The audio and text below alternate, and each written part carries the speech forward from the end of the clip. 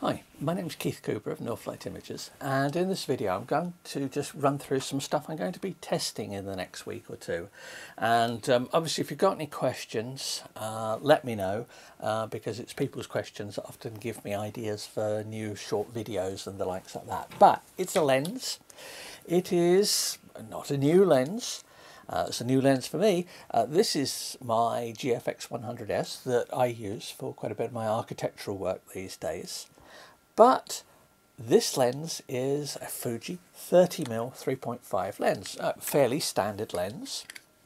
Yeah, it's quite a big lens for a 30mm lens, but this is medium format.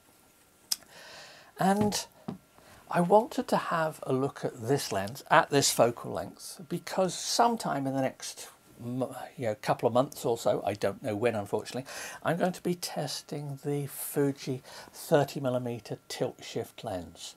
So what I want to do is take some photos with this, which is a standard prime, standard 30mm lens. It's very good quality lens, like all the Fuji ones for this, and see what it looks like. Get a feel for 30mm, get some example shots of buildings that I will be using for when I'm testing the tilt shift, so that when I have the tilt shift, I can look at that as a 30mm lens, compare it to this. Now this is a fairly nice lens, and 30mm.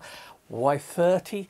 It's 24 is normally my favourite focal length on 35mm cameras. There's a 24mm lens. It's an old Olympus one which is attached to my EOS RP that I'm filming this on. That's so there's field of view of 24mm. The rough equivalent of that field of view is what you get with a 30mm here on that. So I'm going to be taking this out and testing it.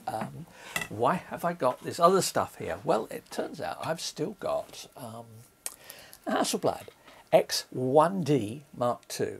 So this is a 50 megapixel Hasselblad, and it too has a 30mm f3.5 lens on it. And I thought, well, since I'm going to be taking this one out to get a series of shots, I'll take this one with me as well, and I get a feel for, because I've used both. I'm not massively, both are relatively new to me. I've not used them a great deal. I can't compare them to how comfortable I am for using, say, my Canon 5DS, which I've used since 2015 for nearly all my commercial work, and do still use for some things.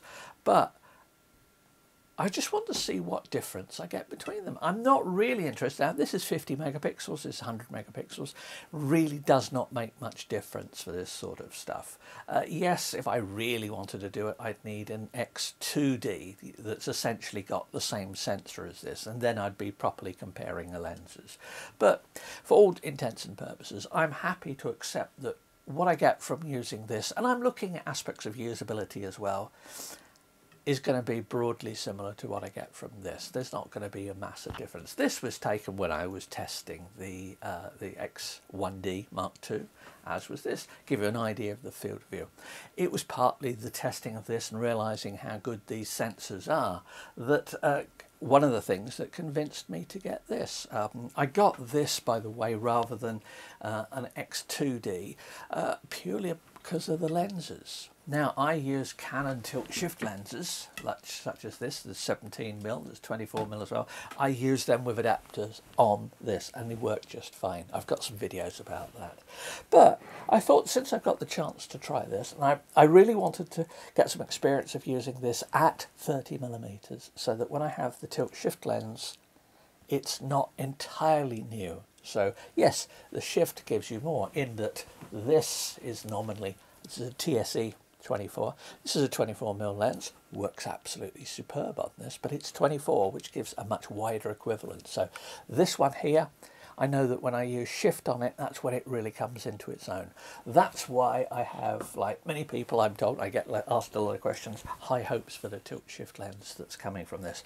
Fuji are doing a longer focal length tilt shift lens as well, which I will be looking at as well. But obviously as an architectural photographer, my interest is the wider angle aspects of it. So I will be going out, and we have some nice weather in the UK for once, so I shall be just going out, wandering about, and taking some photos, and we'll see what they look like. Anyway, if you've got any questions, as I say, let me know, and yeah, about time I went out and did some photography. Cheers.